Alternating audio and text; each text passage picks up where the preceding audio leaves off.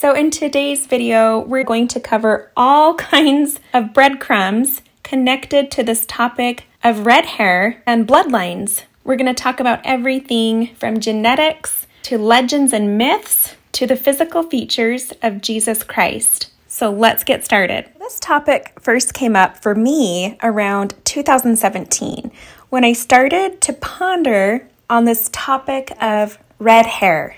In fact, it was so fascinating to me. I wrote an article titled "The Sacred Mystery of Blood Sacrifice," and I brought up so many dots to connect that this article is pretty lengthy, but it's still available on my archived blog, so I'll have a link to that down below.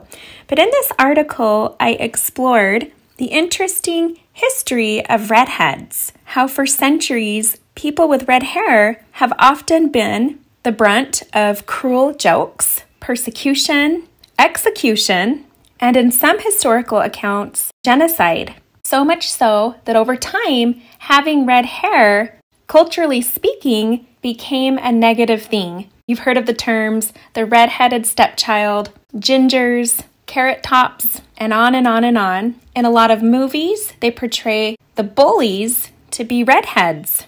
So as I was pondering this, I noticed that all throughout history, wherever you see the adversary working so hard to persecute and oppress, whether it's a people or a principle, you have to ask the question, why? What truth about these people or this principle is he trying to cover up? Wherever or whomever Satan attacks, you can rest assured that there is something good he doesn't want us to discover, some truth that he doesn't want us to figure out or understand. So as I got studying about red hair, I began to learn that in ancient times, redheads were actually considered special and holy, as red is the color of blood, life, and creation. I also learned that there are a lot of wild theories out there about the rare phenomenon of red hair. Now, as I was pondering all of this, I was also doing some research on my blood type. So my blood type is A negative. Now, for those of you who don't know, Rh negative blood is very interesting because not only do scientists pretty much have no clue where it originated or evolved from, they speculate that it was introduced in Europe and spread from there, but many actually believe that it is of non-human origin. This mysterious blood produces antibodies that will fatally attack a mother's newborn baby if the baby's blood type is positive. In fact, up until 1973, when the Rogam shot was discovered, it's estimated that Rh disease claimed the lives of 10,000 babies every year in the United States alone. By 1973, after the shot was introduced, it was estimated that in the United States alone, over 50,000 babies' lives were saved. The use of Rh immune globulin to prevent the disease in babies of Rh negative mothers has since become standard practice, and the disease has been virtually eradicated. Without it, most likely all 4 of my children would not have survived birth because they all are positive. So as I got thinking about this, I thought about Joseph and Emma Smith. Now they had 4 children who died at birth. Now my mother has Rh negative blood and her mother has Rh negative blood. So I began to wonder if I might be related to Emma, already knowing that I am related to Joseph through my mother's line. And on my mother's side of the family, through her mother, we are related to Joseph's wife, Emma. She's my 5th cousin, 7 times removed. Our common ancestor is Christopher Salmon, who died in Sherwood District, Nottinghamshire, England. Now this is funny because right before I came across his name just now while editing this video, I just watched a documentary on salmon, as in the fish. In fact, the video had my pay attention number on it, 3:11. It was 3 minutes and 11 seconds long. I just said to myself, salmon sounds pretty good right now.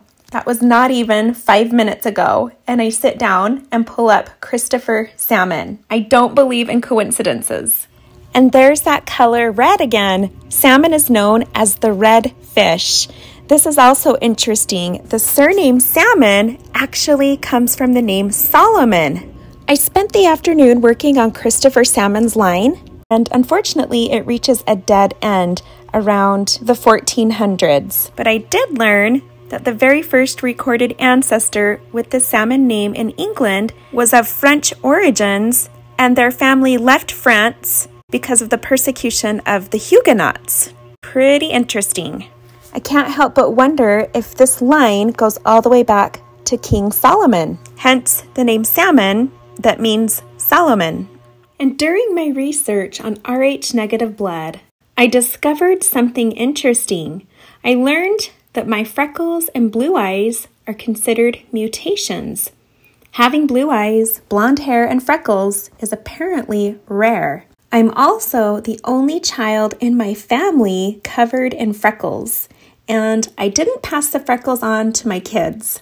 Though this combination is rare, I learned that red hair, which is more rare, coupled with freckles and green, hazel, or blue eyes, are reported as more common among Rh negative carriers. So just like the Rh negative gene, the red hair gene, the MC1R, is recessive. This means that these redhead traits will only appear in a child if both the child's parents supply the gene. This means that 1 in 4 people from the general population carry the red hair gene, which means that out of 2 random people coming together, their chance of having a red-haired child is 1 in 64. So within the general population, 1 out of 4 people carry that gene, and 85% of people who have freckles also carry that gene.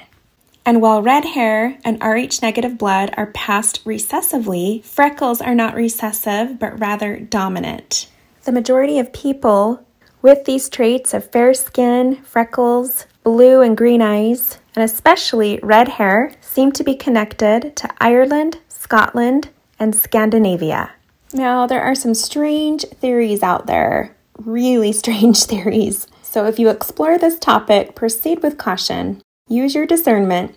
There's a theory that says that Rh positive blood means that your blood is positive for the rhesus monkey protein, which is a protein found in monkeys, which according to this theory means that these humans descend from ancestors who were bred with monkey DNA, and that the Rh negative blood is the pure bloodline, which is why a mother's body rejects a baby with the Rh positive protein. And then, of course, other theories say that it's the other way around, that the Rh positive protein can be traced all the way back to the earliest human DNA, and that the Rh negative DNA was introduced at a much later time and something that's not of this world. And through an online paper written by the University of Utah, it's been noted that human anti-Rh and animal anti-Rh are not the same. This tells me that we can rest assured that monkey blood was never mixed with human blood. Now, even more rare than Rh negative blood is something called Rh null.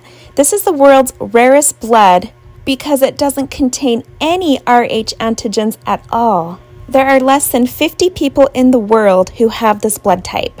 Universal blood for anyone with rare blood types within the Rh system. Its life-saving capability is enormous, and because of this, it's highly prized by doctors.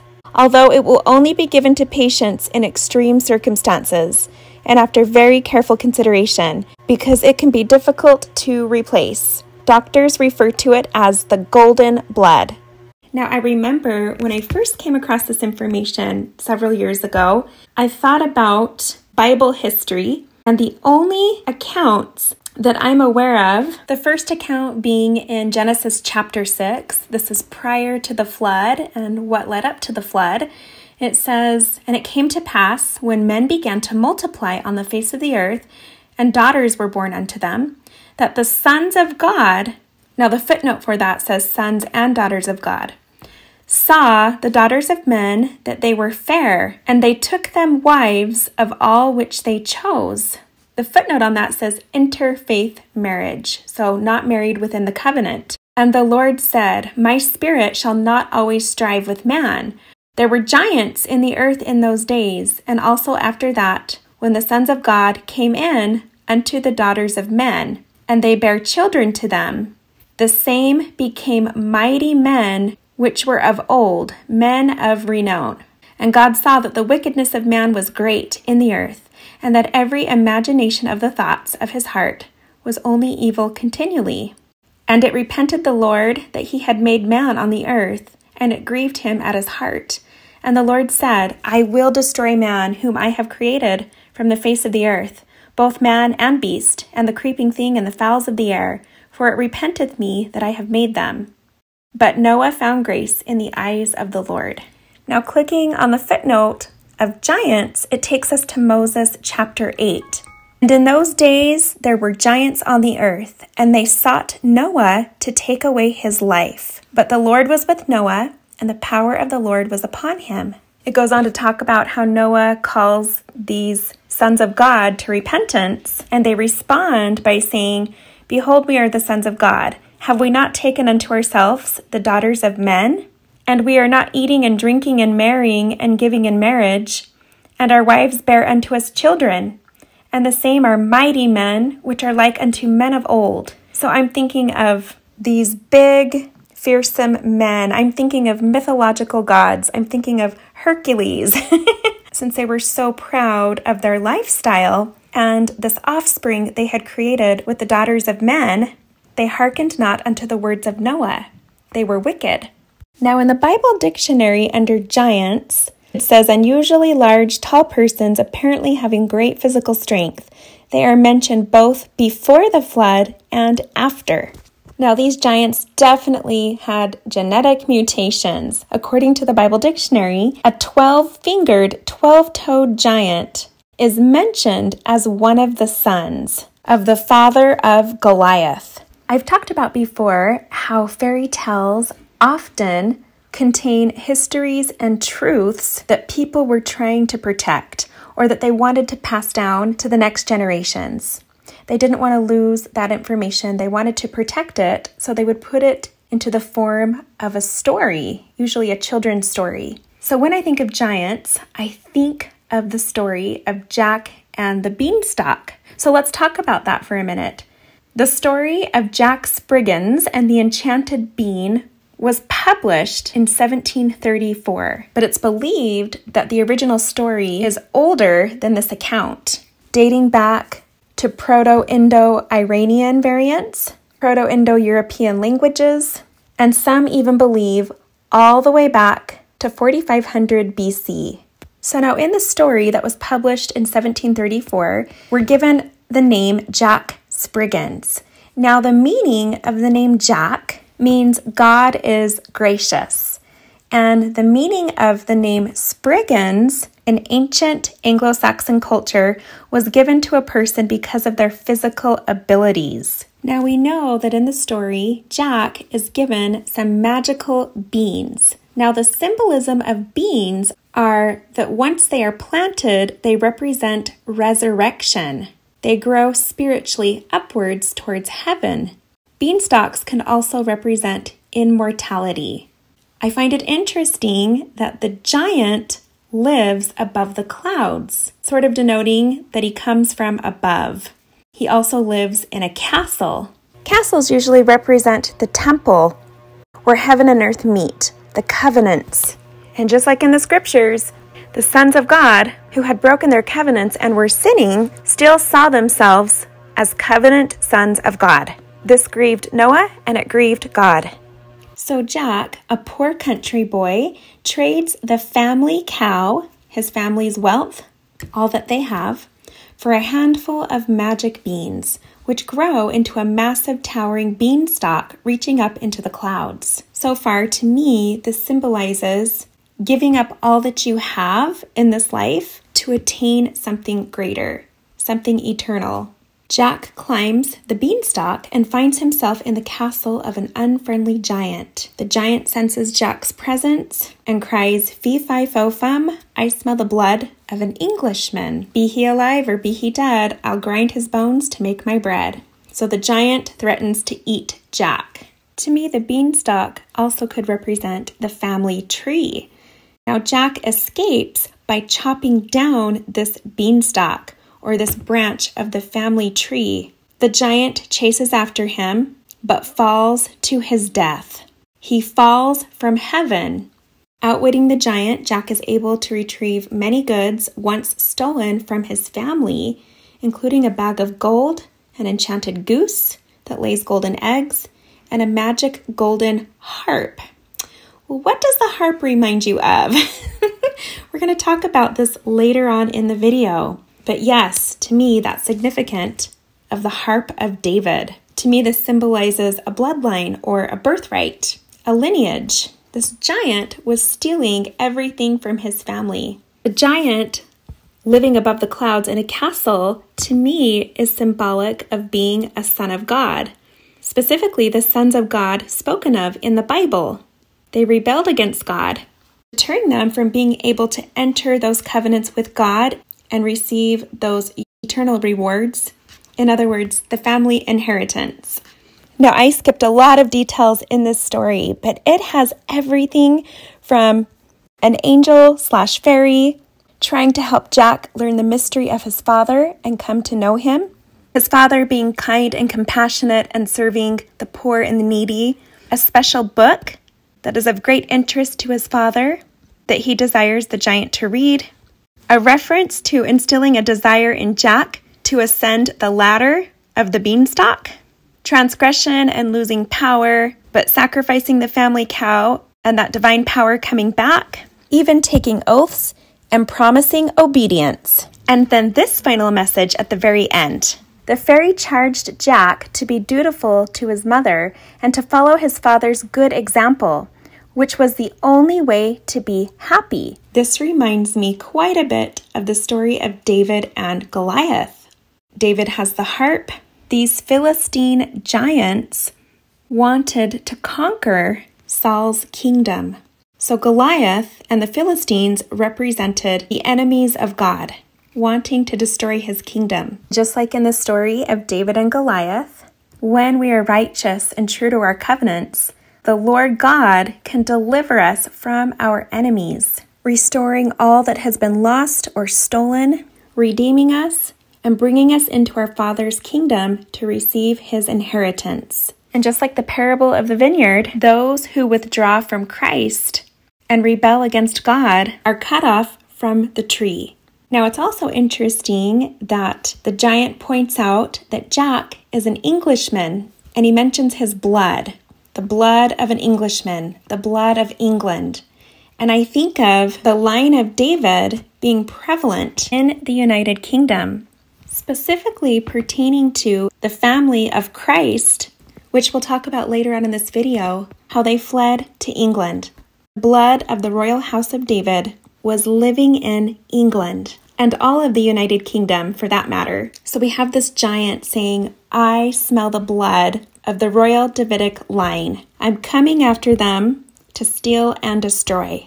As we'll talk about later on in this video, this giant could also represent the early Christian Orthodox Church and the Roman Empire. Most importantly, the adversary who comes to steal and destroy. But just like Israel, those who let God prevail triumph over the adversary. So these sons and possibly daughters of God were marrying outside of the covenant, but they were still referring to themselves as covenant children. Now, many people will say that this is the first account of a non-human DNA being introduced into the human DNA.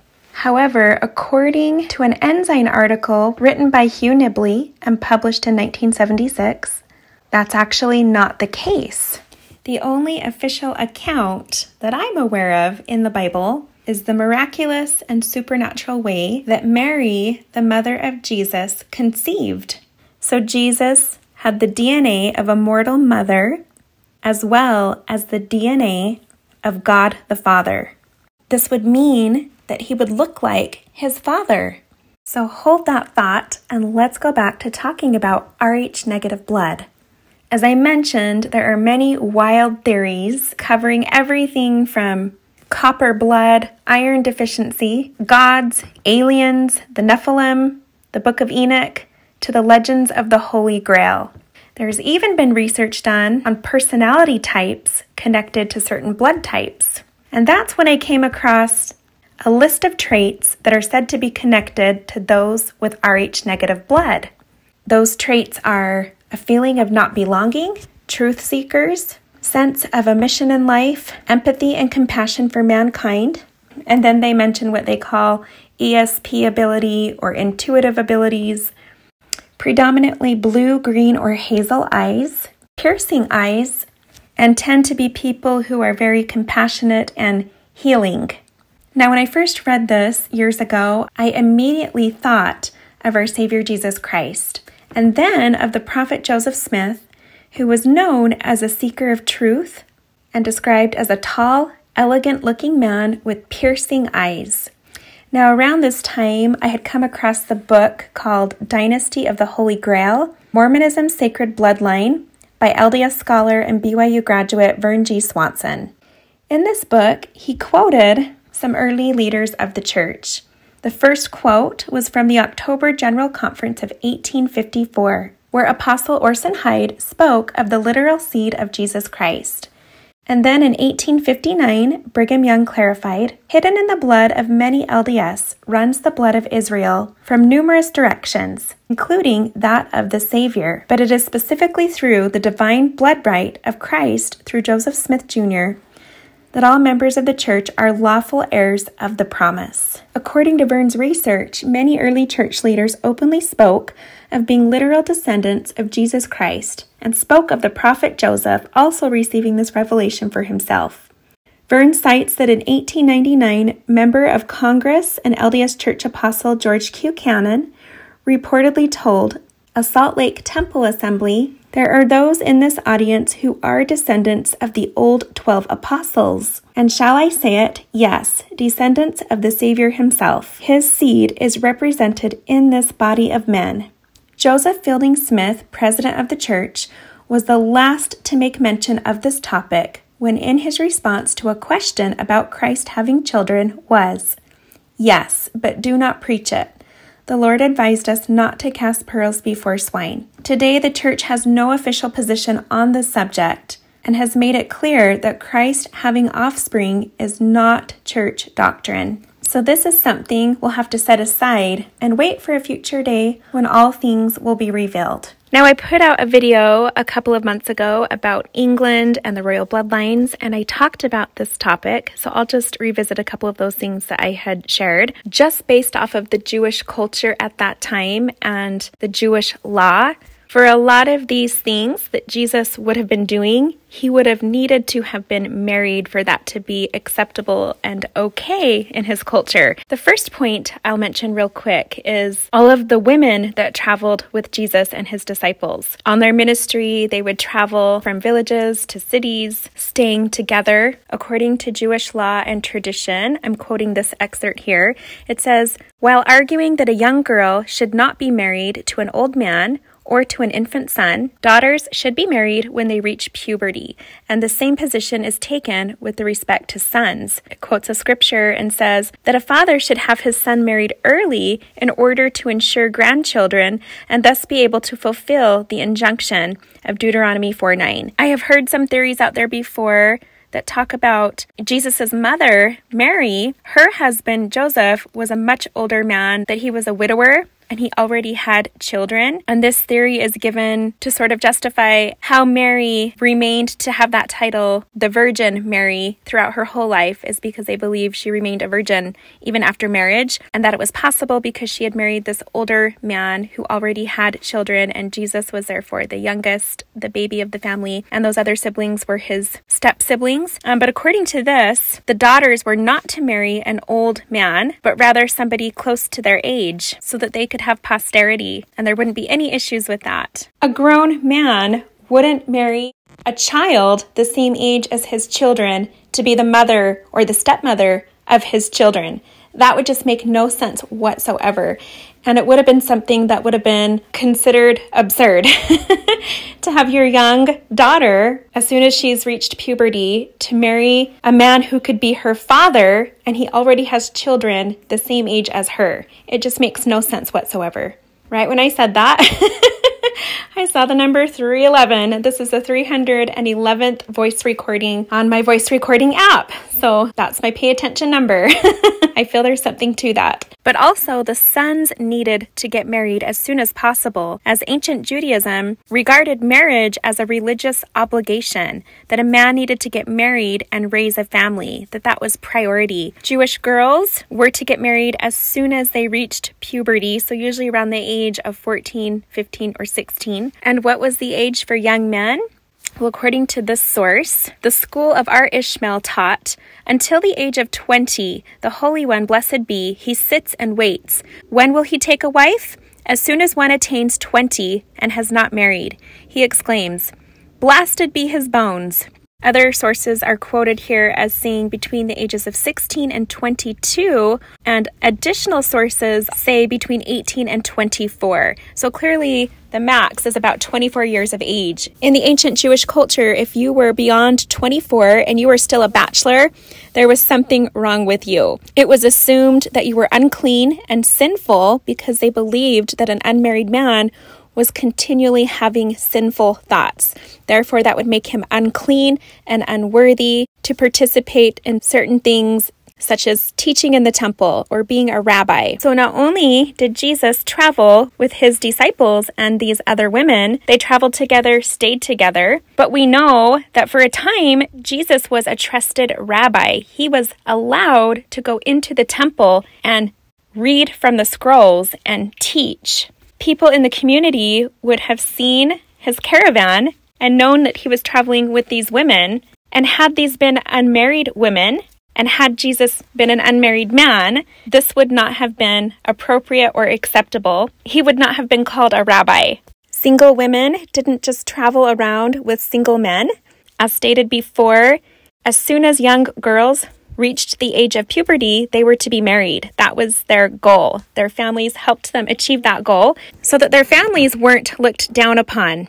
Same with the young men. As soon as they were of age, their number one priority was to get married, to bring grandchildren into the family, and also so that their families were not looked down upon. So it would be very, very, very unlikely that grown single women and grown single men would travel together in caravans, ministering and preaching the gospel and being allowed to teach in temples, being called a rabbi. This would not have been acceptable. They wouldn't have had any credibility from these communities. And we know that aside from the Pharisees, they had quite the following of believers. In our day, we see the prophet and the apostles travel with their wives as they minister all over the world. It would have been no different back then. Also, at Jesus' burial in the tomb, we know that there were women present. And many believe that, again, it wouldn't have been appropriate to have women who were not the mother or wife of the deceased to be near a male corpse as it's being prepared. And in Mark chapter 16, verse 1, it says, "And when the Sabbath was past, Mary Magdalene and Mary, the mother of James, and Salome, had bought sweet spices that they might come and anoint him." So Mary, Jesus' mother, and Mary Magdalene, and Salome, who it is believed was Jesus' aunt, Mary's sister. So it would have been family members traditionally who anointed the body and brought spices, which would lead us to believe that Mary Magdalene was also a family member. And then, of course, the very first person that Jesus appears to after his resurrection is Mary Magdalene. Not his mother, not his apostles, but Mary Magdalene, which tells us clearly she had the most special relationship with the Savior than anyone else on the earth. And in the other Gospels that are in the Apocrypha, they talk about this tension between Peter and Mary, how Peter was always very envious that Jesus was so close to Mary and sometimes would tell her things that he wouldn't tell them. Peter was Jesus' right-hand man, his closest apostle, but yet he had an even closer and more personal relationship with Mary. Kind of reminds me of early church history. After the prophet Joseph Smith died, his wife Emma wasn't in agreement with Joseph's right-hand man, Brigham Young. They butted heads on a lot of things, as did Mary and Peter. So much so that Emma separated from the church and went her own way with her family, where Brigham Young went and guided the saints out to Utah, where the church has flourished and spread all over the world to this day. We see a similar pattern back then, in the time of Christ. After his resurrection, it appears that the apostles went off their different ways to carry out their missions and spread the gospel. You even had Paul, a lot of times, at odds with the apostles. And then you have these historical accounts that we'll talk about in this video today of Jesus' descendants, his mother, his uncle, Mary Magdalene, and others who went to Europe and spread the gospel over there. So you have the spreading out of his disciples going in these different directions until eventually there was no one left on the earth with that authority, and we entered the great apostasy. It's interesting to see a similar pattern between Mary and Peter as we saw with Emma and Brigham. There is even a book called The Gospel of Mary, which is believed to be her own writings about the gospel and Christ's ministry and the things that he taught her. Back then, this wouldn't have been acceptable for a woman to do, to write a book of scripture, to be a spiritual or religious leader or influence. Today in the church, we see that. We have the General Relief Society presidency, the General Young Women's presidency, the General Primary presidency. We have a lot of leadership positions throughout the church worldwide where women are called to and they serve. But back then, this wasn't the case. So again, that's another interesting point to consider of why it would have been okay for Mary Magdalene to write a book of scripture and share things that Christ had taught her, things that caused Peter to be envious. Why is it that she had this personal relationship with Jesus and was a spiritual leader of sorts in her day? Unless she had been Jesus's wife, this would have been unacceptable. And the last point I like to bring up is what might have been written in those pages that are missing from the Bible of Jesus's life from age 12 to 30 years old. That's a whole chunk of time missing from his life. Years where he may have been married, years where he may have had children, years where he may have traveled abroad. Why did someone feel that it was necessary to remove all of that information and knowledge about Jesus's life from the scriptures? Was it to protect Jesus's family when they were fleeing from persecution?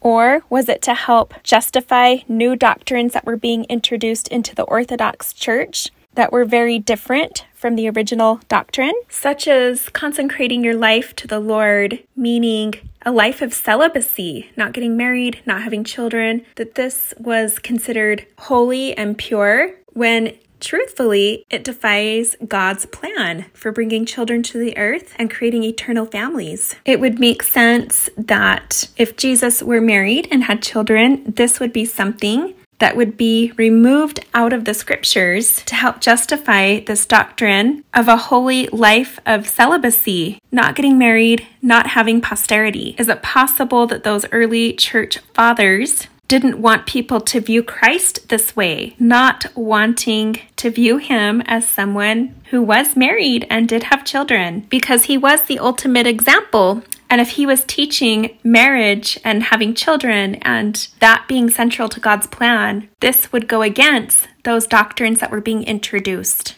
And last, but most important, is that Jesus Christ is our example. We are commanded to be like him and follow in his footsteps. He showed us the way in every aspect of his gospel, which started with his baptism.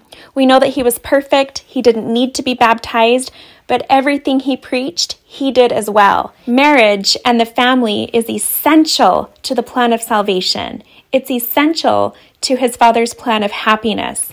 It is the core doctrine of the Church of Jesus Christ of Latter-day Saints. Why would the Savior not live the way that he taught us to live? We know that we have heavenly parents, a heavenly father, and a heavenly mother. We know that we have the potential to become like them someday. Why would the Savior be exempt from that? If family and posterity is so essential, why would the Savior himself not have a family and posterity? If he is the king, why would he not have a queen? Again, this is something we'll have to wait for a later day when that missing scripture is restored and those truths are revealed. Now let's talk about this symbol right here, known as the Red Hand of Ulster, which is on the flag of Northern Ireland. Keep in mind that Northern Ireland is a part of the United Kingdom. I'm quoting an article that says, "There is no symbol more vilified and despised in the United Kingdom than the Red Hand of Ulster. The flag is so detested by the Scottish Parliament that to wave or display this flag in public could constitute an offence under their new anti-sectarianism legislation. This is no accident, for the Red Hand of Ulster is the key to understanding the purpose of God and destroying Babylon. British Israel students will know that the Red Hand is the symbol of the Zerah line from Judah, reunited in the purpose of God with the Perez line of the Davidic monarchy through the marriage of Melesius and Haramon of the Zerah line, with David's descendant Tia Tephi of the Perez line in Ireland. This Haramon was a king of the scarlet thread branch of Judah, and his genealogy can easily be proved through study. So I've talked about this in other videos, and I'll have a link to that down below. The symbol of this branch of Judah is the red hand, symbolizing the scarlet thread placed around the wrist of Zerah by the midwife. The red hand also speaks of the bloody hand of a covenant God.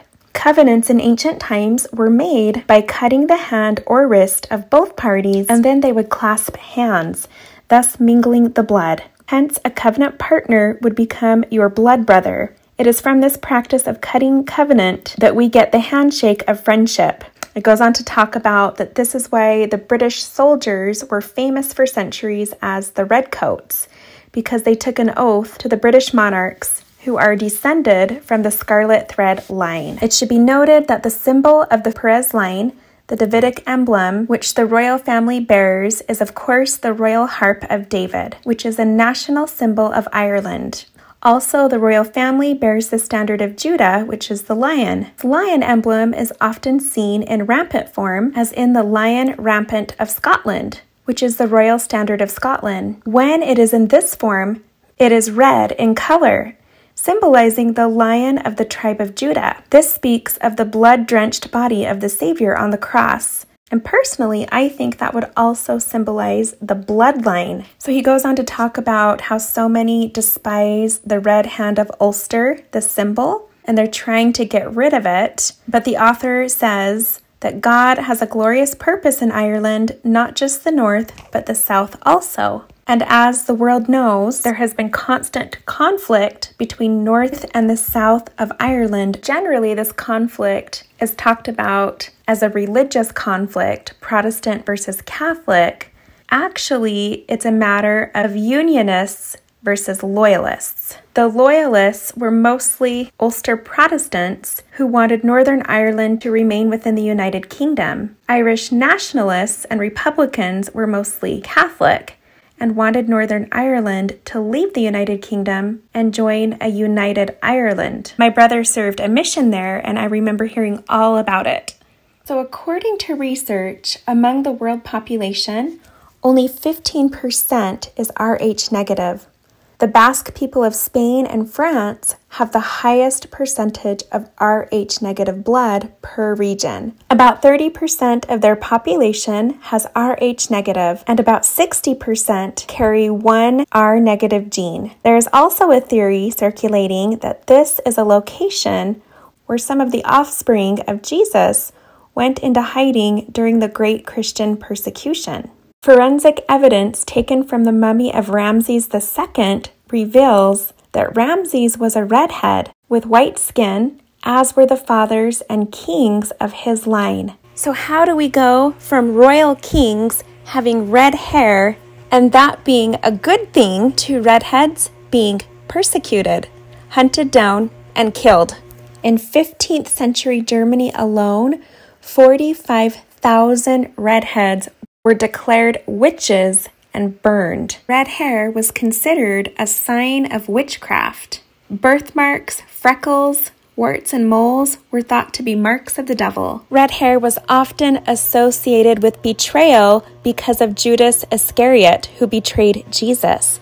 And in Germany, those with freckles and red hair were persecuted because of this connection to Judas. And now I'm going to share with you some insight with Beth on this topic. I think you're really onto something with talking about how it's interesting redheads became like almost the more undesirable quality or something, which I think is so funny. Like before, back in my dating days, I totally had a thing for boys with red hair. I just thought, I don't know if it's because they were unique or what, but I was just like, just thought they were so attractive. I guess maybe a certain look or something. I don't know. Some men with red hair over others. But anyway, I've always thought red hair was so cool. And maybe part of it was my mom always dreamed of having a little redheaded boy. She really wanted a little redheaded boy. She used to have a picture up on the fridge, this little redheaded boy she saw in a magazine. And it would just help her picture her little boy one day. Well, anyway, my brother has totally blonde hair. So she didn't get her redheaded boy, and I thought, maybe I'll get the redheaded boy. And Rob does have red that grows in his beard, and his brother has a total redheaded son, like super bright red hair, but which is funny because they have like Indonesian origin, but partly. But one thing that I'm seeing come up, which again, I think it's funny, this redhead theme is coming up the past few weeks. I saw something that said the ruling class of ancient time were usually redheads, and redhead like kind of designated, this is a ruler. This is someone that could be a ruler. So I think that's really interesting. I guess even pharaohs in Egypt, they would choose redheaded pharaohs, and in Europe as well. And the other thing is they've done some DNA testing on some of the rulers of Egypt and seen that they weren't even Egyptian. Like a lot of them were European, and they were like really tall, and like abnormally tall, redheaded. And then they'll either have they found some that have Semite bloodlines, which is like the line of Shem, the Hebrews came through, right? And then, but I know Japheth was given, like his blessing was they were going to be the rulers, and they ended up being Europeans, like from that line. So it is kind of interesting. Maybe that red hair goes back to Noah. I mean, I guess everything goes back to Noah, so there must have been red hair in there. But maybe it was connected to kingship lines.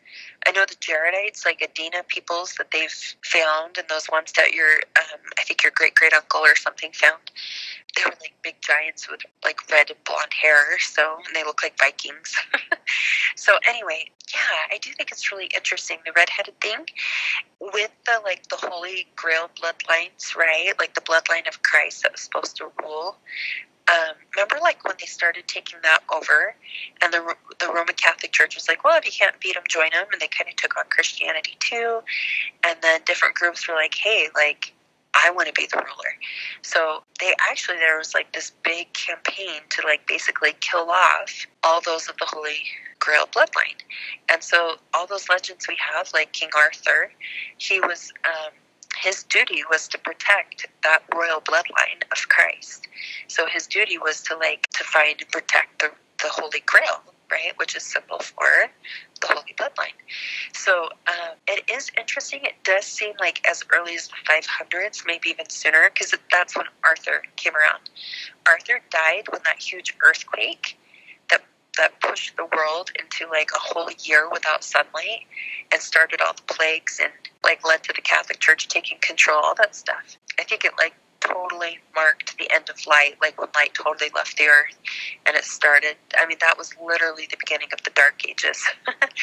And anyway, King Arthur, he died when that started. So you have to think King Arthur is literally the last of the faithful were around before the world went right into apostasy. So he was guarding royal bloodlines. That was his job. There was a whole campaign to kill off all the unicorns in England, much later. And ancient texts say there used to be unicorns, and then they were all hunted down until they were completely killed off. The unicorn, that's a symbol of Ephraim. It's a symbol of very holy and bloodlines and important bloodlines. What if they're not talking about unicorns? What if they're talking about the descendants of Christ and the descendants of the apostles and those that were meant to rule and meant to lead, right? They were actively trying to kill them off and hunt them down and kill them off. And those that had the bloodlines basically had to go into hiding. So they had to they became like farmers and and moved out to the countryside, and they get as far as away from the crown as they can, right? And they have to keep their identities very quiet because you don't want anybody to know, because those kind of people are being hunted down and killed off and by those seeking power, right? Anyway, it just makes me think of the story of Sleeping Beauty, especially the Disney one. I just love their version. And as soon as they knew she was in danger, where did they send her? Out to this very humble cottage to be in hiding, where nobody knew her identity, and she didn't even know. They didn't even tell her to keep her protected. I just think a lot of that went on. So I could totally see that same pattern probably happened with redheads too. Redheads were known as the ruling class, and then suddenly there was this campaign from someone that wanted to take over and be the rulers. So what do? You create a smear campaign where you're like, you know what's awful? Redheads. It's the worst thing you could be born as? A redhead. Kill the redheads. Do you know what I mean? Like, I can totally see that, what you're saying. So, yeah, I thought that was super interesting. Hey, Lindsey, I came across another red hair folklore, I guess, of someone significant. So I thought I would share. I was reading a book about holy bloodlines, holy girl stuff. Anyway, and they mentioned this painting that had been done, probably back in the Renaissance or whatever. But anyway, in this painting, Mary Magdalene it notes that she's pictured with her customary long reddish hair, and that this was like an accepted fact that Mary Magdalene had red hair. So I was like, oh my goodness. So anyway, I thought it was really interesting, and it's actually showing Mary Magdalene pregnant with child with the royal birthline of the Holy Grail. And it shows her red hair, and then it talks about the symbolism of the white and the green robe she's wearing. Let's see. With her customary long reddish hair, she wears the white bodice of purity and the green dress of fertility, while making her gravidity very apparent in an abdominal nursing pose. The scene is completed by a shell-designed chalice upon the front of her skirt. No painting could be more forthright in its real representation of the expectant messianic queen. So anyway, kind of interesting right there. And this book had been talking about the symbolism of long hair, like in the Rapunzel story and in artwork. It was like a symbol of virginity and purity and modesty. So like a woman had really long hair. Even while naked, she could maintain modesty and be able to cover up her body and put that long hair. So the long hair was like seen as that symbol of modesty and purity. So anyway, and they were like, yeah, like for example, this Mary Magdalene painting. But what stood out to me was that she was traditionally pictured and painted always with red hair. There that is again. And I just thought it was interesting. This next part was from Wikipedia, talking about this painting, Caravaggio, I believe, and that he was from France, and that there was this popular legend in his time that after Christ's death, his faithful female disciple Mary Magdalene moved to southern France, where she lived as a hermit in a cave. So this is something we've talked about before. I know you've read before about her moving to France, and the royal bloodlines like kind of coming out of there for a bit.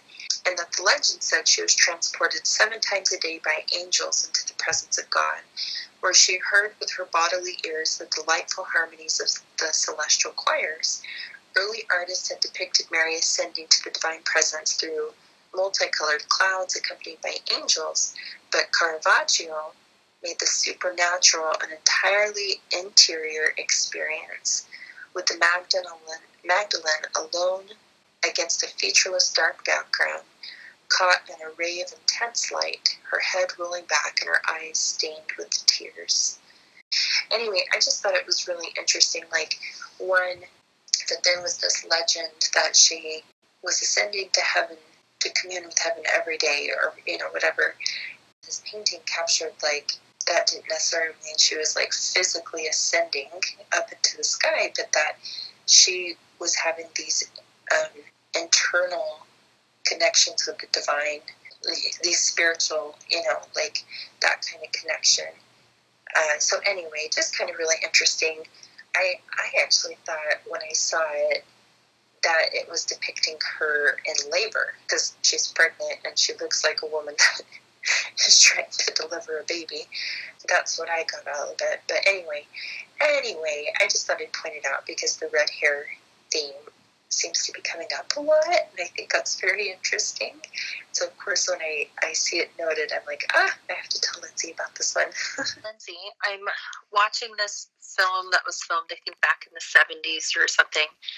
It's some Old Testament series, super old. It's actually pretty good. I just happened to see it, like, saw Saul and David, and I was like, what's that about? Clicked on it, and it's actually, like, pulled me in. It's pretty good. I just paused it at the 44 mark. Anyway, the big thing that stood out to me is they went above and beyond to make the King David character be a redhead, and like really redhead. So they have him like as a teenage boy come and kill Goliath, and it really stands out because everybody else has either pretty dark features, or Saul has like blue eyes and ashy brown hair, and then here comes David, and he's like just really different complexion wise, and he's got this like kind of crazy red hair, and maybe it was to try and match the actor who they put in here, but I tried to take screenshots and you can see how different they have him look from everyone else. And so this is really standing out, and I'm like, okay, this is either an artistic choice, like to make the David character stand out so everybody can always pick out who David is, right? Because everybody else kind of looks the same with the same color hair and everything. But because we've talked so much about redheads and that seeming to like really follow some of these birthright peoples, I was like, let me just look into that. So I Googled it and came across this website, this blog post someone made, and it's called King David, a Fiery Redhead. And it totally says, so the guy starts and he says, when you think about the Israelites and the people from Bible times, what do you think they looked like? I think they had dark olive skin, brown eyes, and really dark brown hair. But today while reading my Bible study, I read something that took me by surprise. In volume 12 of 1st and 2nd Samuel of Through the Bible commentary series, they said that King David had red hair, and this is their quote.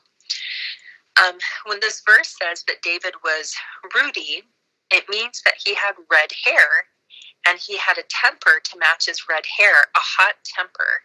But in addition to that fact, he was redheaded. To the fact that he was redheaded, he was a fine-looking fellow. So this guy goes on and he's like, I was totally shocked by this. Could this be true? And so he decided to look into it further, and he kind of deep dived, and he said, Rudy, the word R-U-D-D-Y, Rudy, or it could be ruddy. I don't know. How do you say that word? I've never known how to say it. Is used 4 times in Scripture. He lists the verses there, and it's all Old Testament.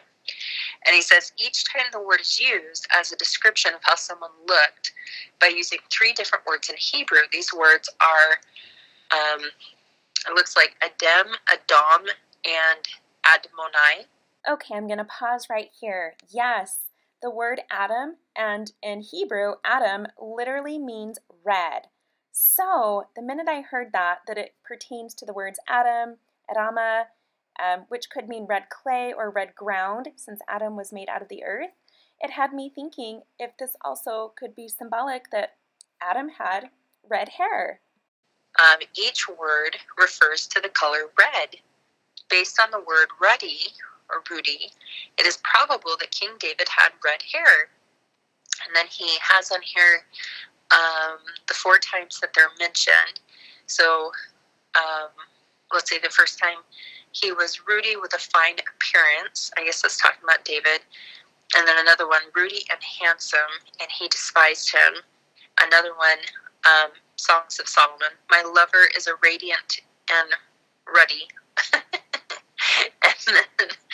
and then the last one is their bodies more ruddy than rubies.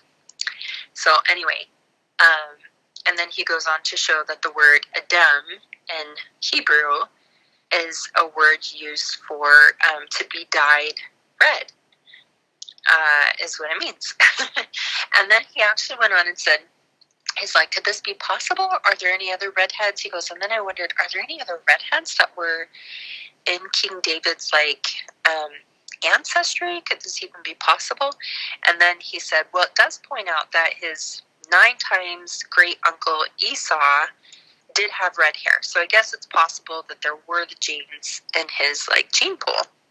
But then I was thinking, I was like, well, yeah, we've talked about Abraham had red hair, and these different prophets. Anyway, I just thought it was really interesting, and it made me wonder.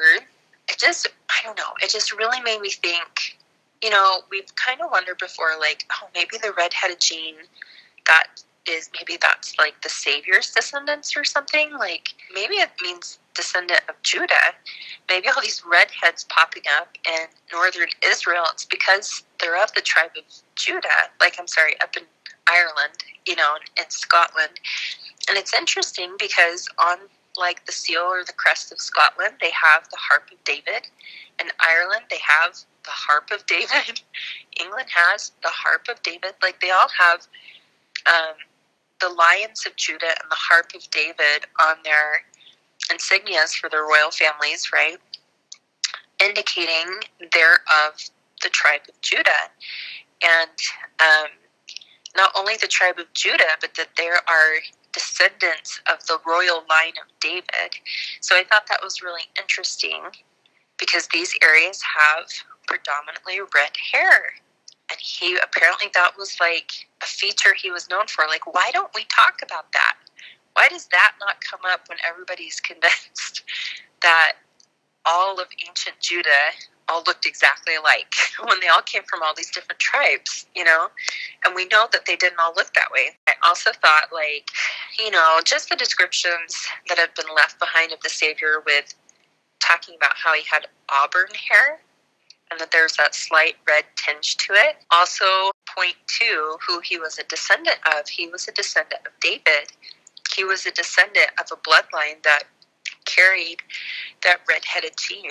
Another one to add to the whole redhead study that's super interesting. And the other thing I wanted to tell you about, just really quick, this is kind of... Okay, I'm going to pause right here. Let's talk about these connections to England with Jesus's family. So I'm just quoting from some sources that I'll have linked down below.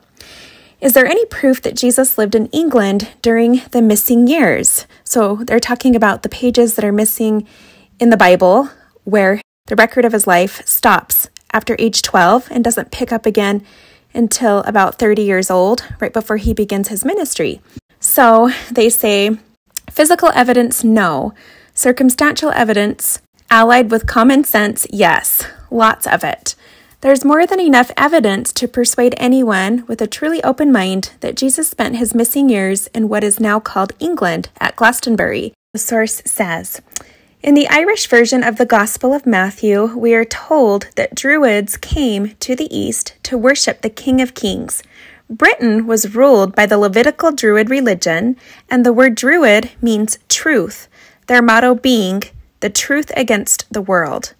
Glastonbury was a Druid center of learning, and there was an observatory on the summit of Tor Hill for the study of astronomy.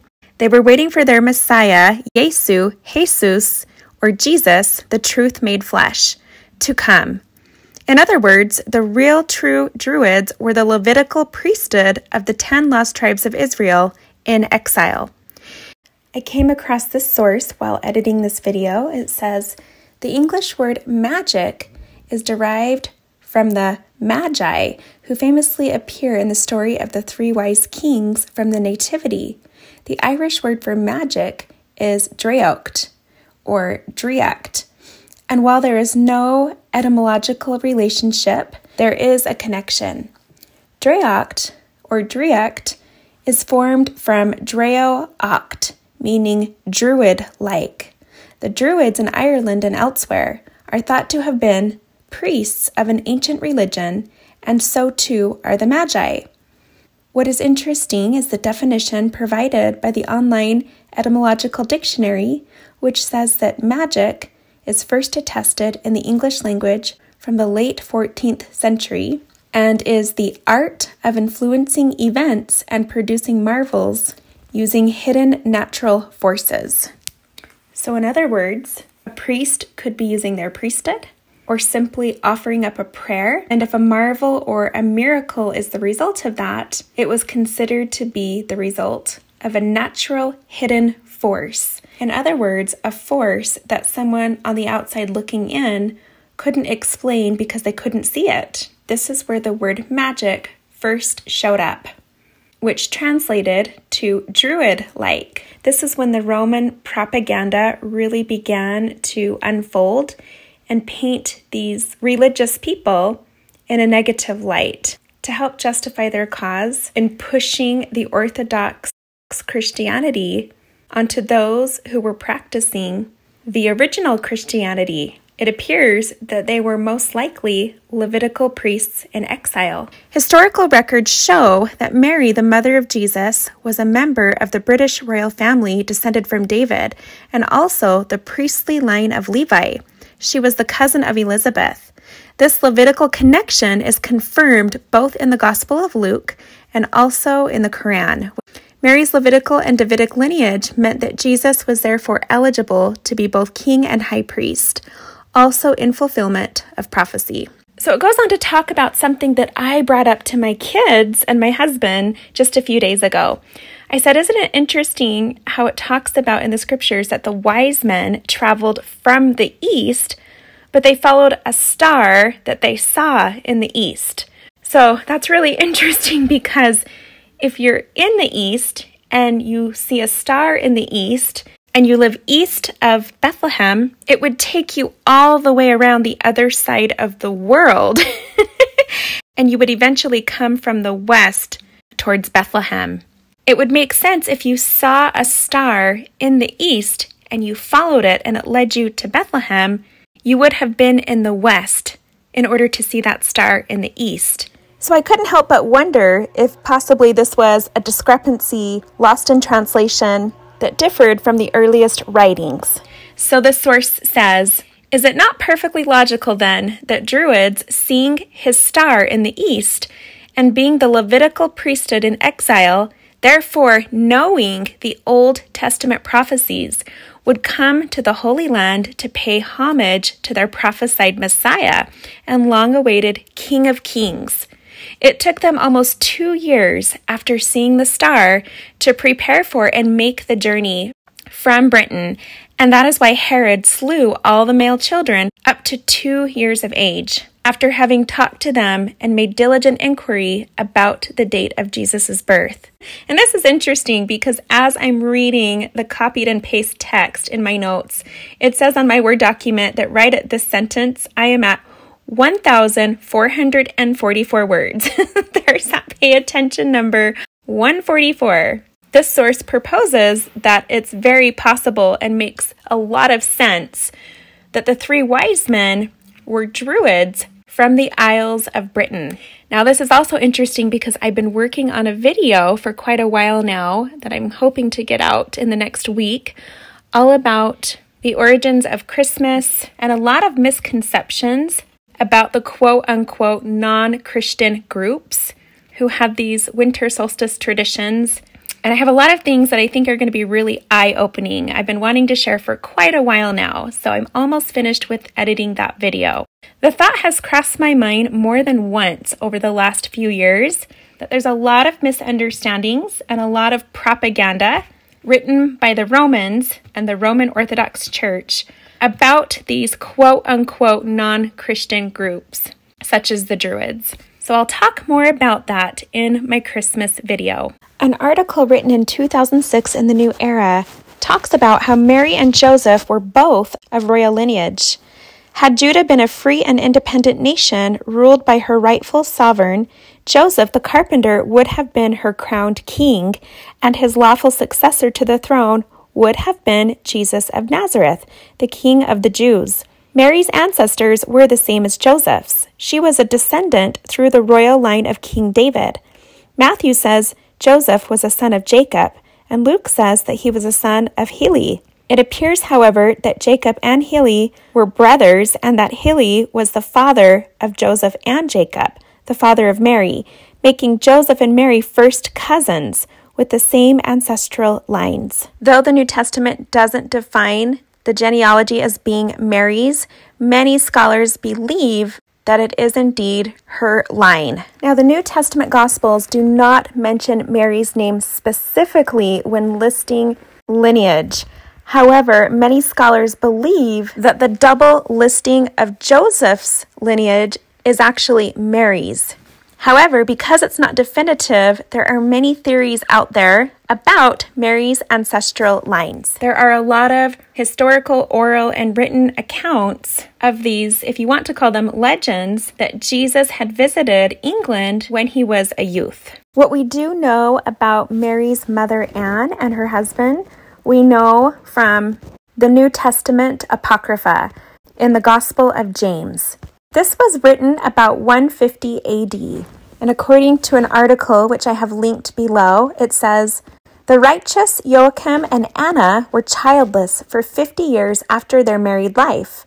In their old age, the archangel Gabriel appeared to each one of them separately, telling them that God had heard their prayers and that they would give birth to a daughter, Mary. Then Anna conceived by her husband, and after 9 months bore a daughter, blessed by God and by all generations of men. Joachim was of the lineage of Judah and a descendant of King David. Anna was the daughter of Mathan the priest, from the lineage of Levi, as was Aaron the high priest. Mathan had 3 daughters, Mary, Sophia, and Anna. Mary married, lived in Bethlehem, and gave birth to Salome. Sophia married, also lived in Bethlehem, and gave birth to Elizabeth, the mother of St. John the Forerunner. Anna married Joachim in Nazareth, and in old age gave birth to Mary. Joachim and Anna had lived together in marriage for 50 years and yet had remained barren. They lived devoutly and quietly, and all of their income was spent 1/3 on themselves, distributed 1/3 to the poor, and gave the other third to the temple, and they were well provided for. Once, when in their old age, they came to Jerusalem to offer a sacrifice to God. The high priest, Issachar, reprimanded Joachim, saying, "You are not worthy that a gift is accepted from your hands, for you are childless." Others who had children pushed Joachim behind them as one unworthy. This greatly grieved these 2 aged souls, and they returned home in great sorrow. Then the 2 of them fell down before God in prayer, that he would work a miracle with them, as he once had with Abraham and Sarah, and give them a child as a comfort in their old age.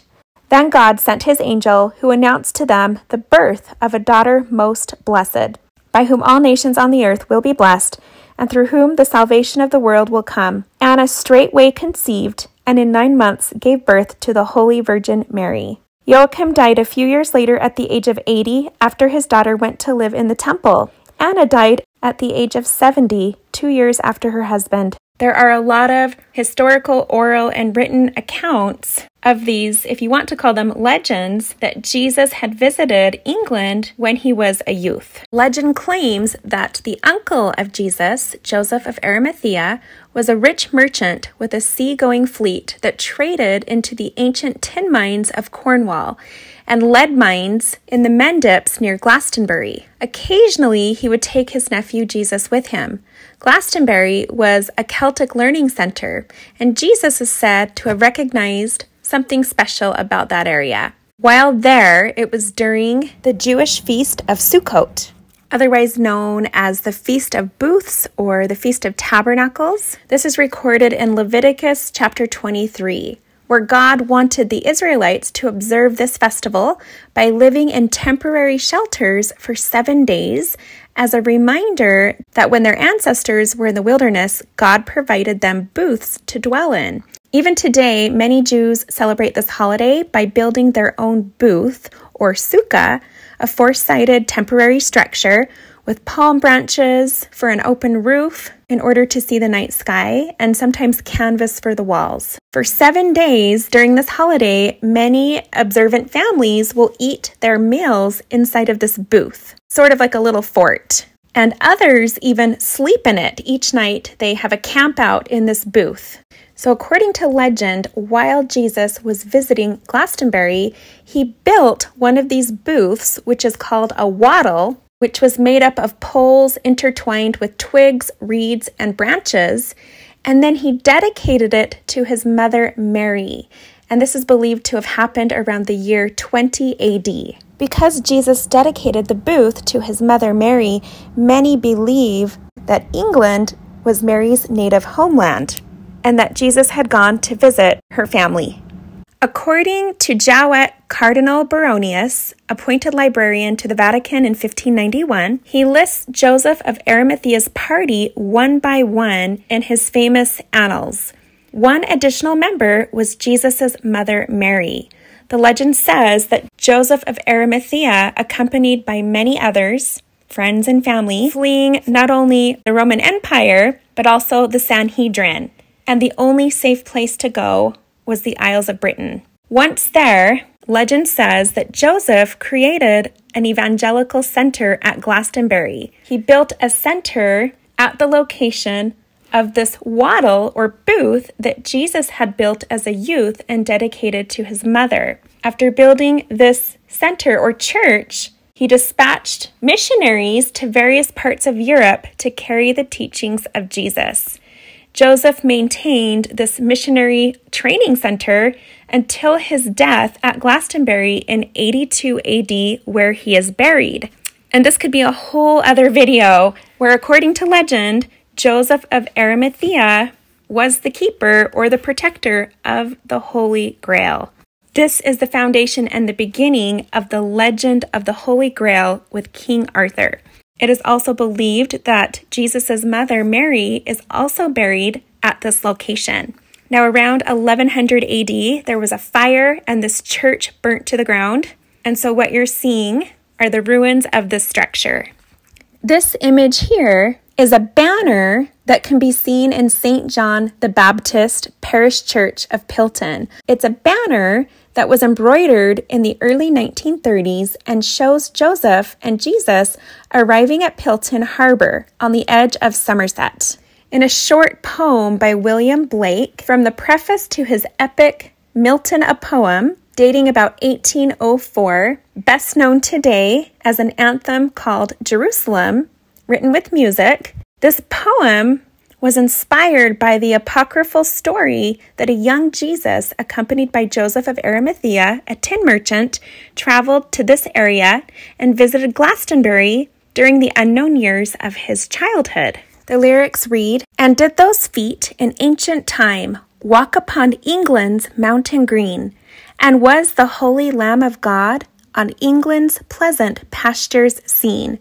So according to legend, Joseph of Arimathea arrives in Glastonbury following the crucifixion, accompanied by 12 companions, which included Mary, the mother of Jesus, her sister Martha, and Mary Magdalene. Tired and weary, Joseph thrust his staff into the ground on Weariall Hill and rested. In the morning, his staff had taken root and grown into a miraculous thorn tree that bloomed twice a year. Descendants of this tree survive in Glastonbury today, including one at the Abbey. This is where it gets exciting. It is also known as the Holy Thorn, or you may recognize it as Holly Thorn or holly berries. You know, the holly that we decorate with and sing about at Christmas time. Legend says that this miracle impressed the Druids, and that it represents a symbolic and tangible link between the old and new belief systems.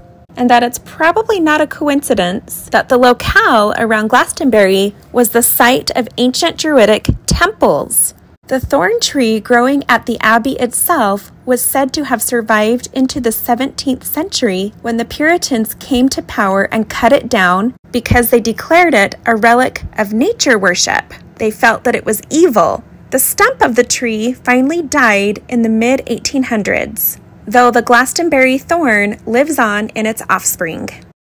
The Glastonbury thorn does not behave like other native hawthorns on account of flowering in winter as well as spring. It is this trait that has continued to fascinate and attract people, and that in turn has helped perpetuate the legend that continues to fascinate and attract people.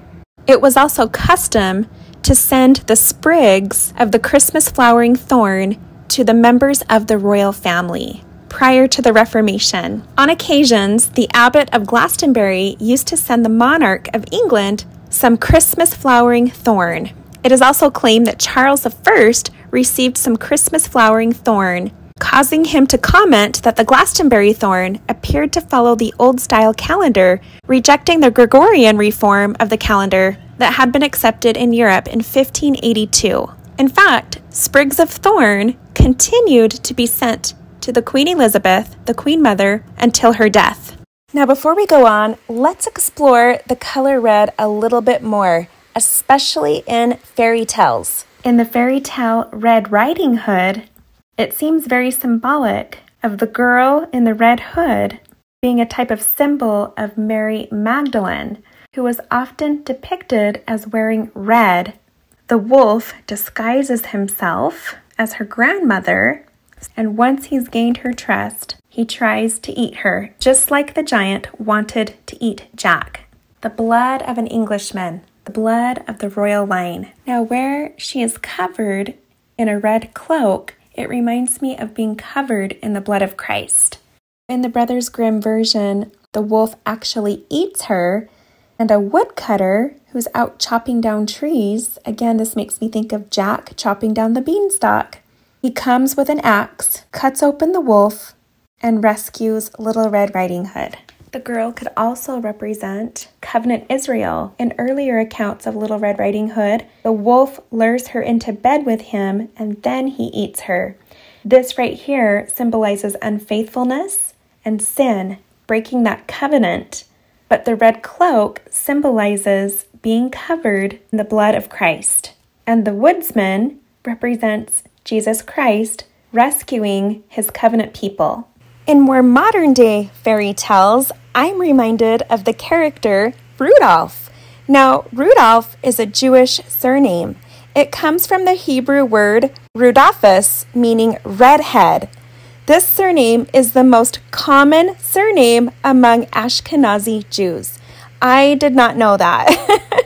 I thought that was pretty awesome. I just had this feeling to research Rudolph, and there it was. Here's a picture of Maya Rudolph, a well-known American actress whose father is an Ashkenazi Jew. She comes from a long line of Jewish philanthropists named Rudolph. Rude is the color red, even when described with skin complexion. A ruddy or ruddy skin complexion means red. So let's explore the history of the story of Rudolph. It was actually written by a man named Robert Louis May. Right away, I began to wonder if Robert might be Jewish because of the name he chose for the main character. And as I read on, I learned that yes, indeed, he was. He was born in Long Island, New York, and grew up in an affluent secular Jewish home. He was actually asked by his employer to write this story as part of a Christmas giveaway. He decided when writing this children's story to make a reindeer the central character of the book because it was a Christmas animal. And it had to be a sort of ugly duckling who had a lot of heart to make it with Santa. He drew on memories from his own painfully shy childhood when creating his Rudolph story. Now, where the focus was on Rudolph's nose, how he was ashamed of his nose because it was different than everyone else's and it was so noticeable. I began to wonder if Robert may have had painful childhood experiences involving his own nose. As it said, he drew on painful childhood memories and experiences. when writing this story. And what color was Rudolph's nose? It was red, a color that made him stand out and different amongst his friends, a color that made him persecuted. Now here's an interesting observation. I got thinking about these two younger brothers in the Bible, in the Old Testament. You have Joseph, who was the youngest at the time of all of Jacob's sons, who was the favored son, and therefore was persecuted by all of his brothers. And it was said that he had red hair. We're going to talk about that a little bit later on in the video. Then you have David, who was the youngest of his brothers, who is also said to have red hair, who became king of Israel. So you have two great leaders who delivered their people in the Old Testament. They both have red hair, and both were shepherds who tended to their families' flocks, just like Jesus, who is the great shepherd. And they are both ancestors of Jesus Christ, who, just like them, is the great deliverer of his people, of all of God's children. We have the descendants of David and Joseph living in the United Kingdom. Hence the unicorn and David's harp on the royal coat of arms. On the royal coat of arms. I've talked about this before, so I will have a link down below to that video. If you haven't seen it, you need to watch it. And in the UK is where we find the highest percentage of redheads in the world. So, speaking about Christ and his ancestors and their red hair, now let's talk about what Christ looked like. Okay, let's go back in time now and explore historical records and accounts from key figures of that time describing what Jesus looked like. Here is a description right here. It says, Lentulus, the governor of the Jerusalem, to the Roman Senate and people. Now it's important to know that there are about 75 copies of this manuscript. There's translations in English. I believe that the original was in Latin. And so all these different copies translate a little bit differently and seem to have subtle changes. So this first one we're going to talk about, and then later I'm going to bring up a second one to show you those changes. Greetings. There has appeared in our times, and there still lives, a man of great power, virtue, called Jesus Christ. The people call him prophet of truth, his disciples son of God. He raises the dead and he heals infirmities. He is a man of medium size. He has a venerable aspect, and his beholders can both fear and love him. His hair is of the color of the ripe hazelnut, straight down to the ears, but below the ears wavy and curled, with a bluish and bright reflection, flowing over his shoulders. It is parted in two on the top of the head, after the pattern of the Nazarenes.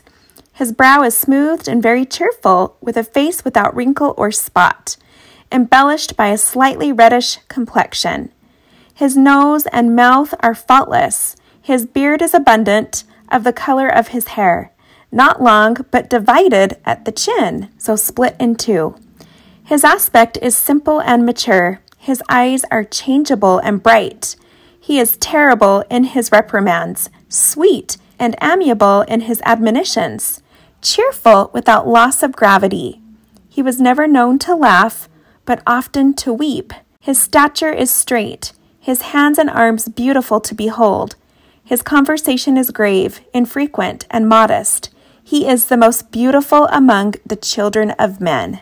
Now, scholars say that this account right here by Publius Lentulus is fictitious because there was no Publius Lentulus listed in history as the governor of Jerusalem.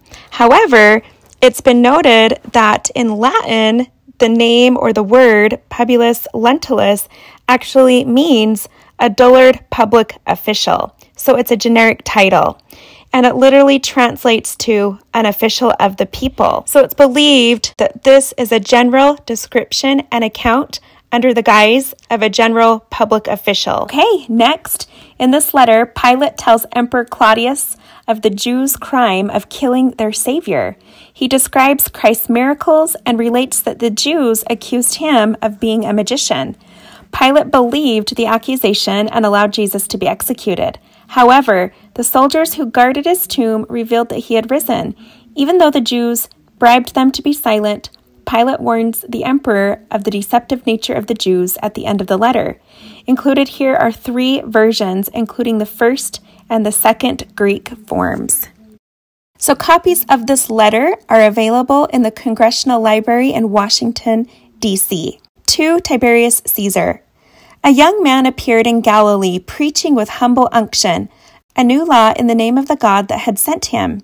At first, I was apprehensive that his design was to stir up the people against the Romans, but my fears were soon dispelled.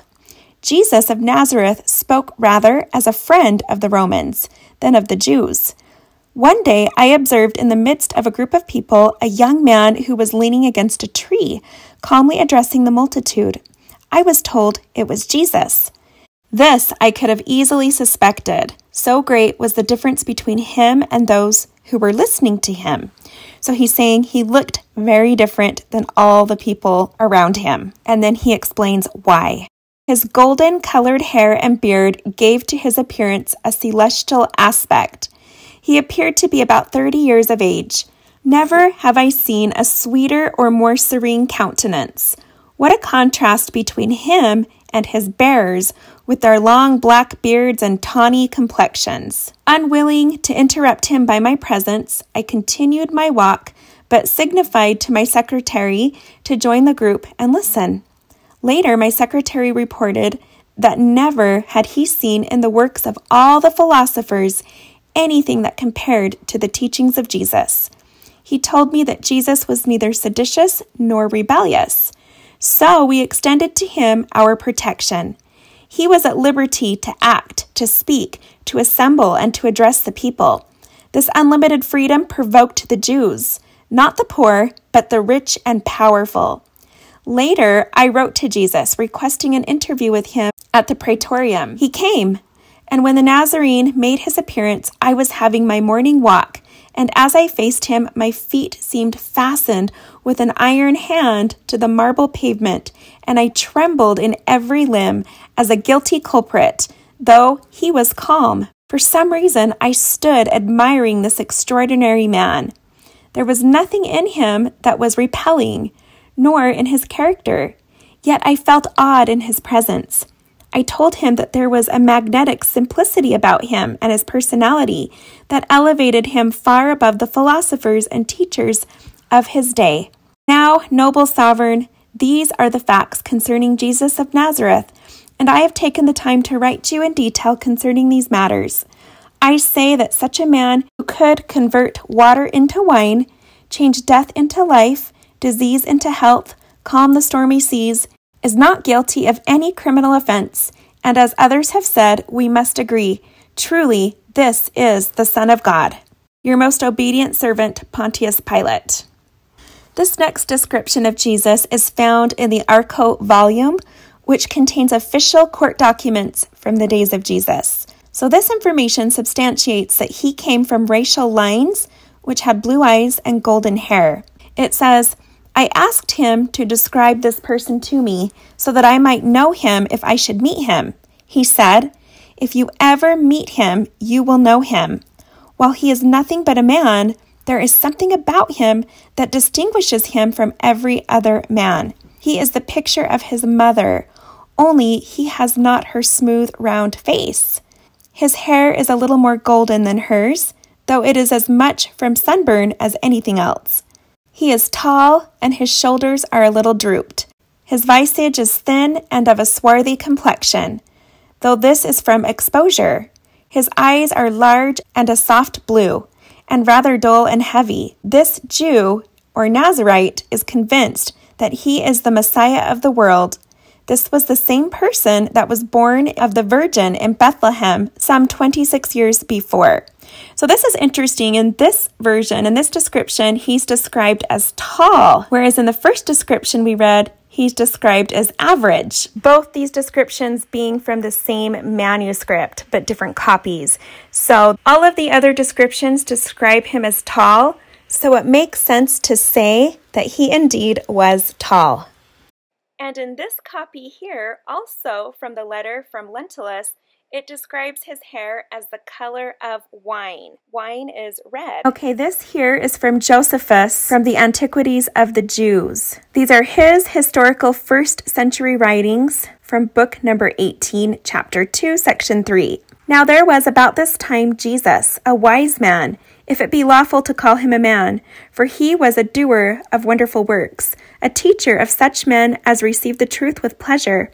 He drew over to him both many of the Jews and many of the Gentiles. He was the Christ.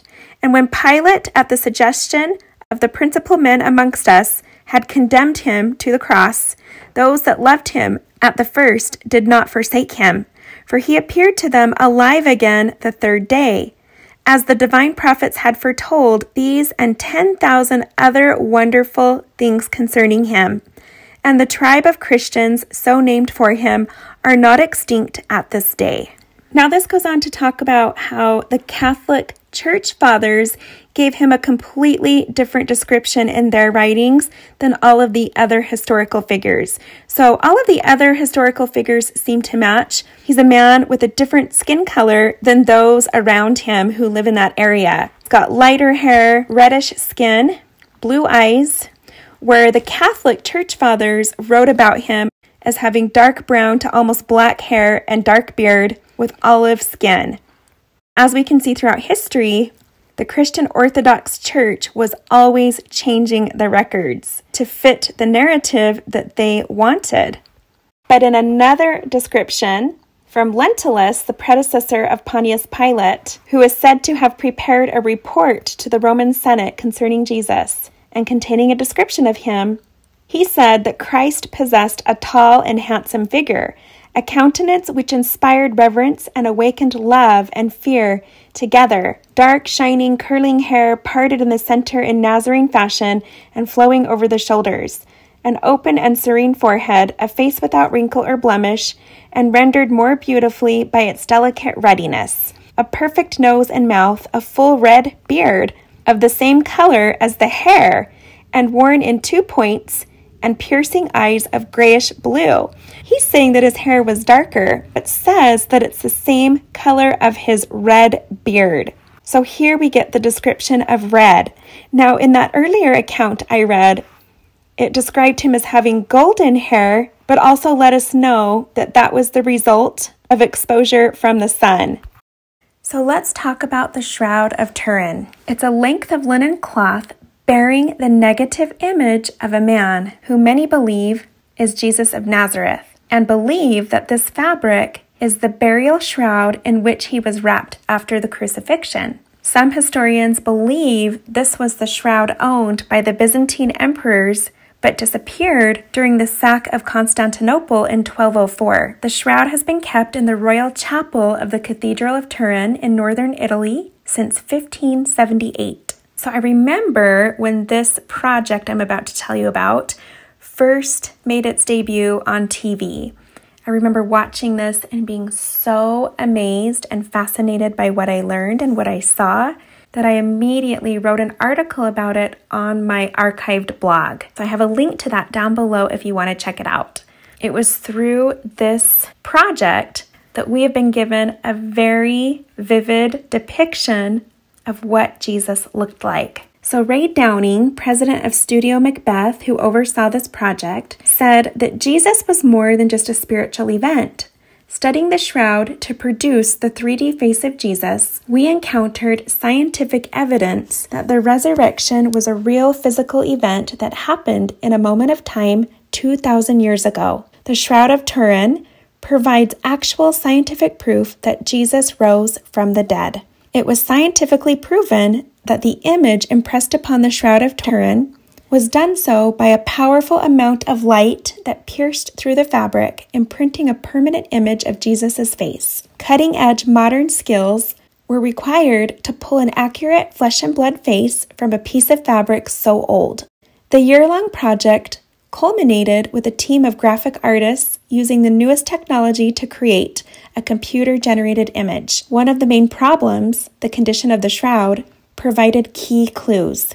The team realized there were distortions in the image on the shroud because the fabric had been wrapped around the body. The solution was to realize that the shroud wasn't hanging on the wall. It was wrapping a corpse. That's the crux of the problem.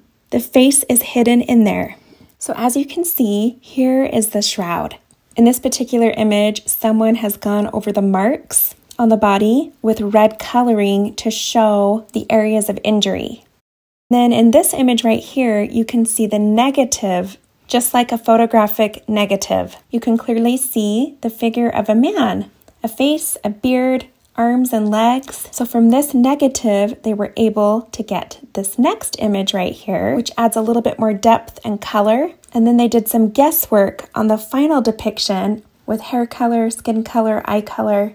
Here's another one with a little bit different coloring. And to me, this depiction looks a lot like this statue right here, which looks like the Christ that we see in the artwork within our church, which looks a lot like this depiction right here, painted by Del Parson. I remember ever since I was a little girl, this painting right here always had quite the impact on me. Something about his eyes in this painting just seemed to pierce right through me. And I have always reverenced and loved this depiction, which also looks very similar to the Christus statue at the Salt Lake Temple, also at the temple in Rome. And as you can see right here, as you can see from this negative, there is a split in his beard. You'll also see it on statues and other artwork that depicts Christ. Now you'll also see the split beard here on the Christus statue. And Beth is going to talk a little bit more about that. I thought your idea to look at the Shroud of Turin picture was such a cool idea, and something I thought was really interesting. On that Shroud of Turin picture, I feel like I remember he had like two beards kind of thing, like they were like divided in the middle. They were like two coming down. I remember thinking like, oh, that's so odd. Like it doesn't match the picture in my head, right? Because the Greg Olson picture is a picture in my head. But what was really interesting when I was reading through those descriptions, and there was multiple descriptions from like multiple different historical sources, was a couple of them mentioned that he had the divided beard, and I was like, oh, interesting, because that totally matches the Shroud of Turin. So anyway, I love that you get excited about this too. I'm like really enjoying listening to you get excited about it and talk about it and kind of deep dive in that, because I think I do. I think like our physical features tie us to our families and help us understand inheritance, and it's really important to understand the inheritance of Christ, like because he had very divine inheritance, and then to also understand like his descendants as well.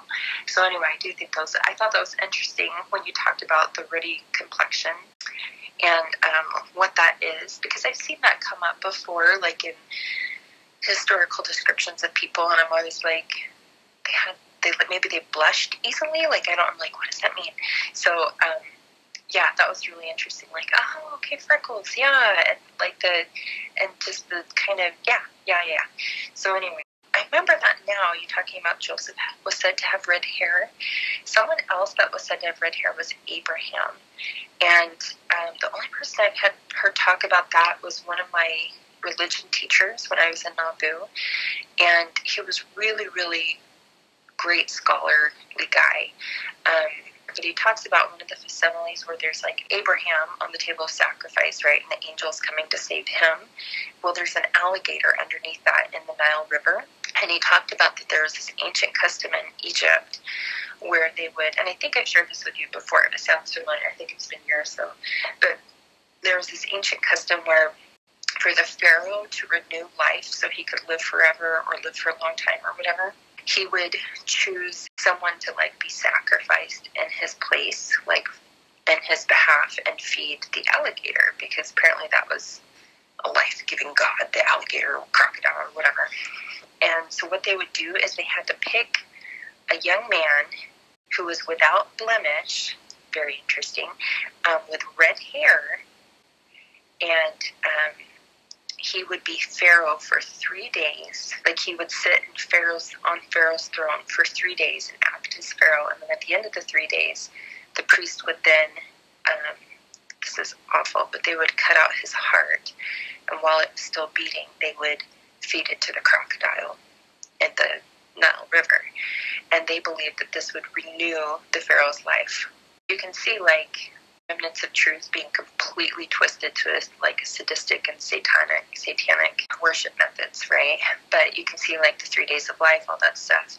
In the Jewish tradition, every year they would sacrifice, or maybe it was on Jubilee years or something, but every year they would find a red heifer sacrifice, and they had to find a red heifer without blemish, and they took that to mean with no other color hairs on it. And then there's supposed to be like a final red heifer sacrifice before the Messiah comes. So like in today's day, they've been trying to develop another red heifer with not a single hair on it that's a different color, and they've been like basically genetically modifying red heifers, like doing a lot of DNA and cloning, trying to get this perfect red heifer for the sacrifice. Anyway, they used to do that. All of these things are symbolic of Christ. They were supposed to point toward Christ and help us learn of him. So I think it's really, really interesting that the red heifer sacrifice, one, it's a red heifer. Could have been black, could have been white. White, super symbolic, right? But it was a red heifer. And then, again, that ancient Egyptian weird ceremony they would do was to choose a young man with red hair without blemish. So very interesting. Those different descriptions talk about, like, that he was without blemish. Like, the people that saw him, he had a really, like, just clear, tight, and perfect face, you know? So anyway, I think those things are meaningful, and I think they're worth noting, you know? So anyway, so you have Abraham that happened to, so I think that's really interesting. Joseph would have had red hair as well, and, you know, he's a huge symbol for the Savior, thinking about it just now, with how, like, he came and was a servant, and then ended up jailed. And then when he got out of prison, he like completely redeemed his people, and he was the king, pretty much king over all the land kind of thing. That completely parallels the life of Christ and his coming here to serve, dying, being hidden for a long time, and then when he comes back, he'll reign as king and deliver his people. So anyway, yeah, I think these things are totally worth noting. I've always thought it's interesting. Joseph Smith had... he was actually described as having auburn hair by some accounts, and just had like a blondish tint in the sunlight, kind of like a dirty blonde hair. I mean, we have locks of his hair. We can see it's kind of more dirty blonde than auburn. But I always thought that was interesting in one of the descriptions. Someone said he had auburn hair. And what's really interesting with him and Hiram, because we have their death masks, their profiles, they have these just huge noses, right? And it was very, like, a big feature in the Smith family, those big noses. But when you look at their profiles, along with a lot of, like, Native American profiles and Jewish profiles, like, they very much look like Semitic people, just with the blonde hair, blue eyes kind of stuff. So anyway, how people look, it helps understand what tribes they belong to, helps understand their missions in life. Anyway, I just think it's really interesting. So in this part of the conversation with Beth, she's talking about different perspectives and conversations out there where people talk about how they believe because Jesus lived in Jerusalem, he would look like a modern-day Jew. And in those conversations, people often confuse Israelites, Jews, and Hebrews as all being the same thing. So she clears some of that up. And I'm just thinking, but Hebrew is not the same as Jewish. Like, Jewish is one tribe of the Hebrews, and the Jewish people we know of today, like, that's been developing for thousands of years. Anyway, I thought it was interesting sharing the different historical records that said he did not look like modern-day Jewish people, and also things that modern-day prophets had said about how he looks. Different records when he visited different native groups and different groups from around the world. He was always noted to have blue eyes and, like, light hair and all that stuff. So anyway, I just think that's really interesting when people just completely discount all of that, and they're like, but I feel this is how he would look, because in my mind, that's how he needs to look. It's like, okay, whatever. Anyway, there's so much history with his links to England and Mary's links and Joseph of Arimathea and all of their links to there. But it doesn't matter how much you share about that. I think it's interesting how much it's dismissed. I just like, okay, because that painting was approved by the first presidency, and they wouldn't approve it until he got it right. And they kept being like, no, you need to change it some more. No, you need to change it some more. And they wouldn't accept it until they were like, okay, that's what he looks like. And it's like the prophet in the first presidency of the time. And I'm going, if anybody knows what he looks like, those are the men I would trust. Do you know what I mean? So anyway, what Christ looks like, not that big a deal, right? Well, we'll find out one day. But there are some really, really, and you know this, there's some really amazing things to learn about his heritage and his descendants, and knowing kind of physical characteristics that follow those bloodlines is really interesting and really helps us know like who we are today as modern day Israel, you know, and that not only that, but that lot of early members of the church were his descendants.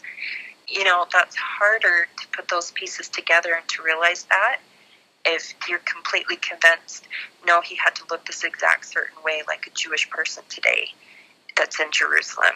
Especially because not all Jewish people look that way. Like, I grew up with Jewish people, and I remember this one girl I was friends with. I had no idea she was Jewish until it came up one day in school because she had blonde, curly hair and blue eyes, you know? And again, that's just so funny to think like every Jewish person has to look like an Ashkenazi Jew or something. You know, there's so many different Jewish people. It's kind of funny to me. So anyway, I just want to talk to you about it because I know you've done a lot of research too on and just what you were talking about with the Rh negative, how that tends to follow these groups that have like the red and the blonde hair and the freckles and they're of Northern Europe and all that kind of stuff, and that there's a possible connection to him. And anyway, I think it is important. Right now, there's so much of connecting the human family to each other, and there's so much of like the phenotypes that people have that connect them back to who they are. You know, the phenotype being like the outside features, the features you can see with your eyes, that do connect them to their family groups and to their ancestors. And it's really important. And it's important to be like connected to those people. Anyway.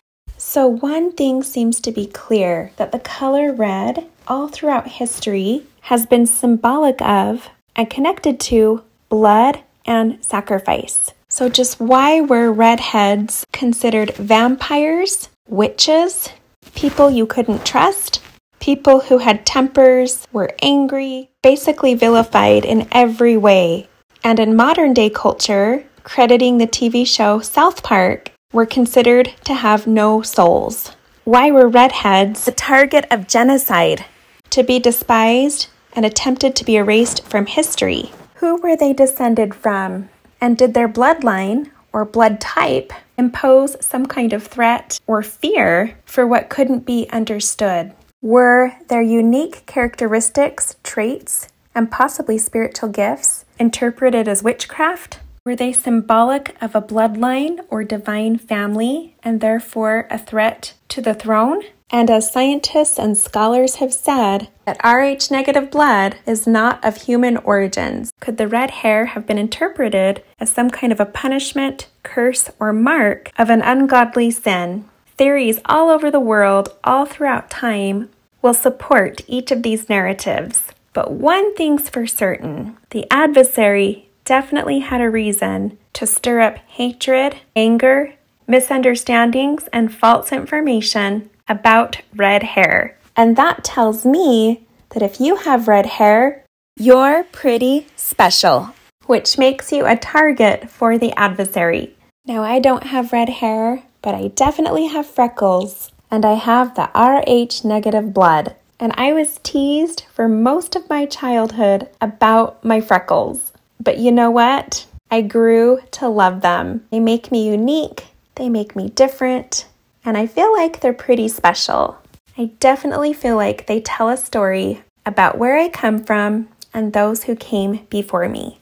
To everyone out there watching this video, no matter what color your hair is or what you look like, you are special. And if the adversary has made you feel any other way, it's because he knows it. We may never learn the answers in this life, But one thing's for sure, someday all of this will make sense. And until then, continue to learn about your heritage and you'll begin to learn why you're so special.